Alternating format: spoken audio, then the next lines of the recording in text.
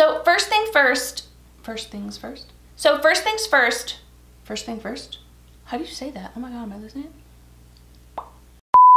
Hey everyone, it's Susan Jones. Welcome back to my Sunday Spotlight. Today I wanted to talk to you a little bit about rhyming, and I want to share a couple activities that I find really help promote students' phonological awareness when it comes to rhyming. So let me grab those activities. I have a little freebie for you and we will dive right in. While I grab those, be sure to like this video and subscribe to my channel so you can see all of my teaching videos. Let's go.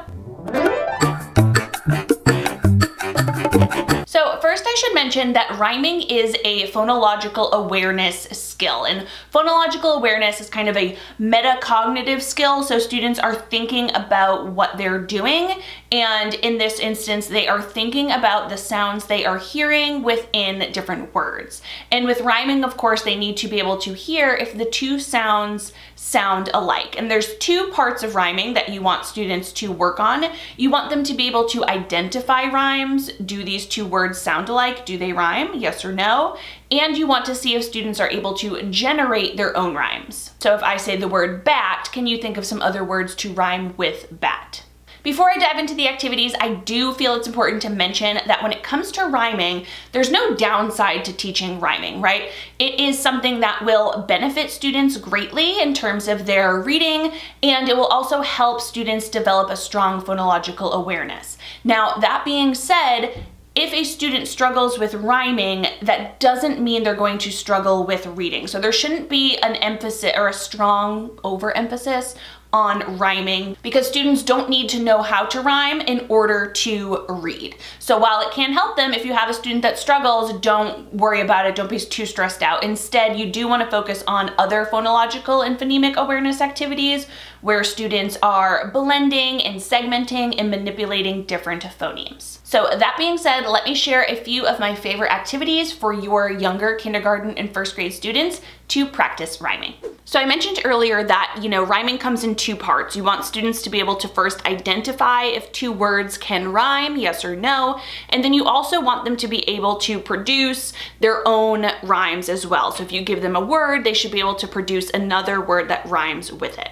So a couple games to get started with identifying the rhymes, seeing if two words rhyme or not, are to simply use a bunch of rhyming cards. And here I have an example. Here's 12 different rhyming pictures, and I actually have a freebie for you. It'll be 24 of these cards, and I'm gonna give you a couple games you can use with them right now. So with all of these cards, one of my first and favorite games to play is called Mix and Match, and I do this with a bunch of different skills. So plug in whatever you want, but here we're gonna do it with rhyming. And for this, you would give one card to each member of your classroom. So each student will have their own card. Let's pretend you're all sitting at the rug or they're sitting in their desk. They will receive their card, they will look at it, and they will need to know what it says. So important with all three of these games, students need to know what this word is and they should repeat it to themselves. I often find that when we're giving pictures or clip art, sometimes it's like even the teacher, sometimes I will get something and I'm like, I don't know what that is. So at the bottom of these free cards, I do have what each word is, what it represents.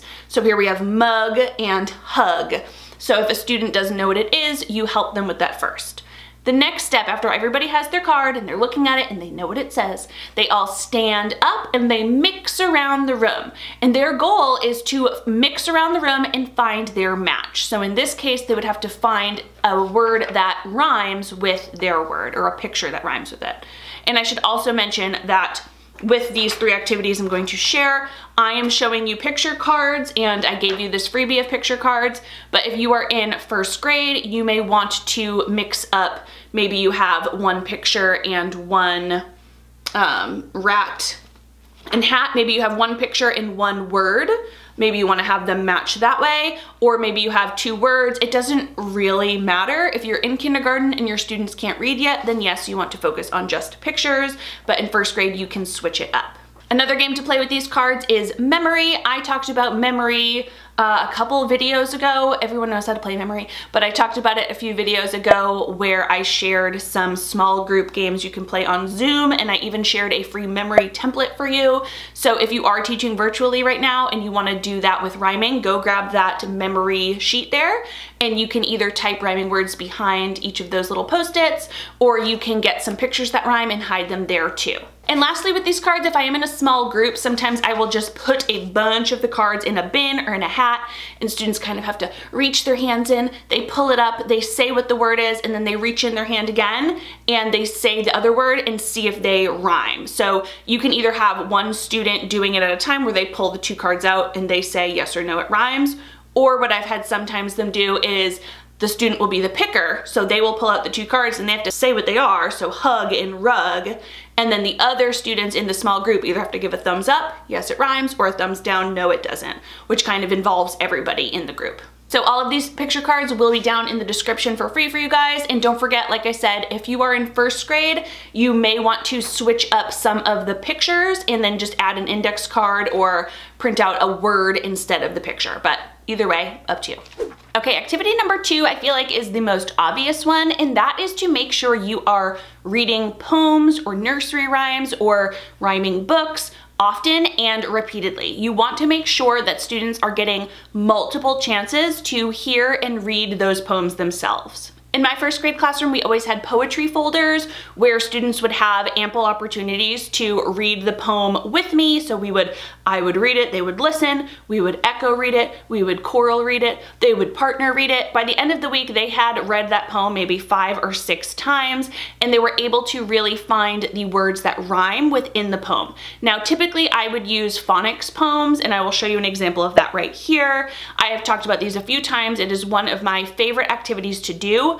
So depending on what you're doing with the poem, my phonics poems were rhyming, so they always rhymed. So even if you weren't just focusing on the phonics pattern or the phonics skill that I choose to include in those poems, which hint hint are often the rhyming words, but even if you weren't focusing on that, you could read it, identify the phonics skill, and you could also listen for rhymes. And if you don't have poetry folders in your classroom or you don't use them regularly, you can still go ahead and just search for any fun kids poetry or kids rhyming books. One of my absolute favorite rhyming books is Giraffes Can't Dance. There are so many skills you can teach with that book, but it is a really fun rhyming book for you to use with your students. And what I would often do is I would have us pick out 1 or 2 of our favorite pages, and I would record them on chart paper, or you could even put it in a pocket chart, and again, repeatedly read those phrases. So just like with my phonics poems, I would have me read it while they listen, we would echo read it, we would choral read it, students would identify all of the rhyming words, they could clap when they hear the rhyme, they can jump when they hear the rhyme, they can do a little dance when they hear the rhyme, whatever it is, but just getting them listening and hearing those rhymes over and over and over and repeating them themselves. Also, I often like to, once we get comfortable with the poem and they've read it a couple times, I like to go ahead and cover up some of those rhyming words, so that way the next day when we read it, maybe I do it like before they leave one day, and then the next morning they come in, we read the poem, and it's covered up and they have to generate that word. So some of them are doing it from memory, but oftentimes they also know that it has to rhyme with the previous word, which gives them a hint about what the word could be. All right, the last activity I have for you is to do some discrimination activities, and that means see if students can discriminate between which 2 words rhyme and which one does not rhyme. And I like to do this for a couple different reasons. Number 1, it can be pretty tricky, so you get students really listening and hearing for that ending part of the word. And another thing I learned as I did more research around phonological awareness and rhyming is that oftentimes we always say that, 2 words rhyme if they have the same ending. And that can be kind of confusing if we are thinking about the same ending meaning the same last letter, which we as teachers aren't meaning, but that might be what your students are kind of taking away from what you're saying. So what I like to do is I like to show 3 different words, and I would do this in my first grade classroom. So cat, mat, and part. Here, when they look at the words, they can see that they do all end in T, so they have technically all the same ending, but they don't have that same ending part. So students need to look at the 3 words, they need to listen to them aloud and figure out which one does not belong. Other examples would be top, mop, and clap. Again, they all have that P on the end, but top and mop have OP and clap has AP. And instead, what I like to have students do is once they figure out which word does not belong, they can see if they can generate a word that does belong in the trio of rhyming words. Now, that activity is something I would usually do as like a warm-up before we start our guided reading groups, or maybe just a quick phonics warm-up, or when students come to the carpet, maybe a morning reading warm-up. I don't usually do that as one big whole lesson in first grade, but again, it's just another way to have students practice their phonological awareness and practice that rhyming. So there are 3 easy and fun rhyming activities to do with your students. I will go ahead and link the free rhyming cards down in the description below, and I will also go ahead and link my phonics poems just in case you're interested in those as well. And like I mentioned at the beginning of this video, you don't want to overemphasize rhyming. You really do want to focus on segmenting, blending, and manipulating different phonemes to help your students learn how to become better readers. I do plan on creating some videos with some activities for each of those skills as well. If that is something you're interested in, please let me know down in the comments. And as always, if you like this video, be sure to give it a thumbs up so I know, subscribe to my channel, and click that bell. That way you're notified of all my new videos. See you next time. Bye.